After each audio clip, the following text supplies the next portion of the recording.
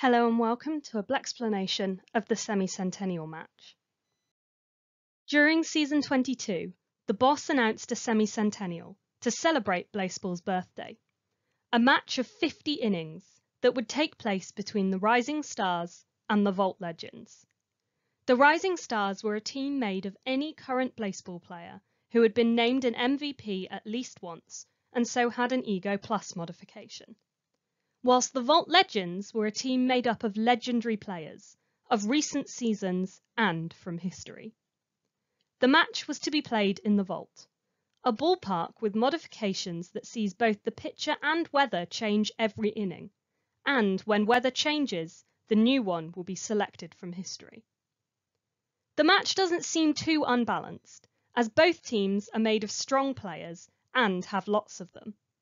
However, the Legends do have two modifications: Heist Expert, making them very good at using the tunnels, and Forgery, meaning if a player joins the team, they will be forged into legend. The match was overseen by the league historian, who for every new weather delivered a statement about the season it was introduced in. Some seasons were seen several times. Mostly the statements were reflective of the major events that happened in those seasons, such as the Crab's Ascension in season 10. But as the seasons get later, the messages get more worrying. References to the investigation were made, and suggestions that secrets are being kept. And with season 22, a chilling statement about the current state of the league.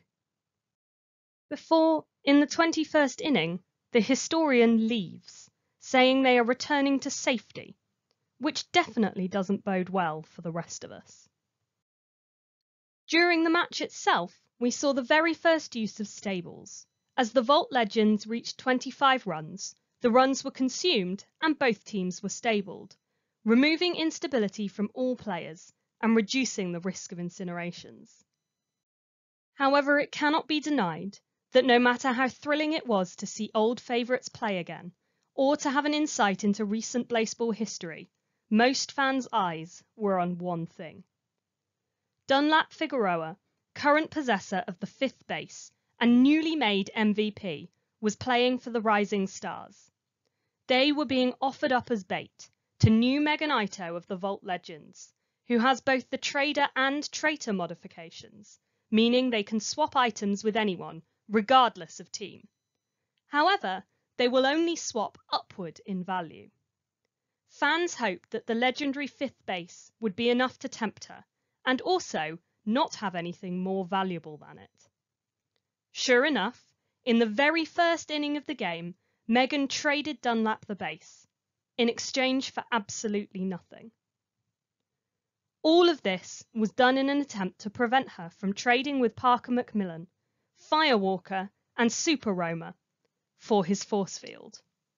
The force field currently holding Parker in the vault, preventing him from moving between teams and leaving instability in his wake. But in inning 11, new Megan Ito could be kept from it no longer, and traded the force field for the base, a near copy of her traitor entry in the library. This means Parker is now free to roam where he wishes. Throughout the match, the Vault Legends pulled off heists, stealing Rising Stars and forging them into legends. Each newly forged legend received a statement from the historian, apart from Nicholas Mora, who was stolen after the historian departed.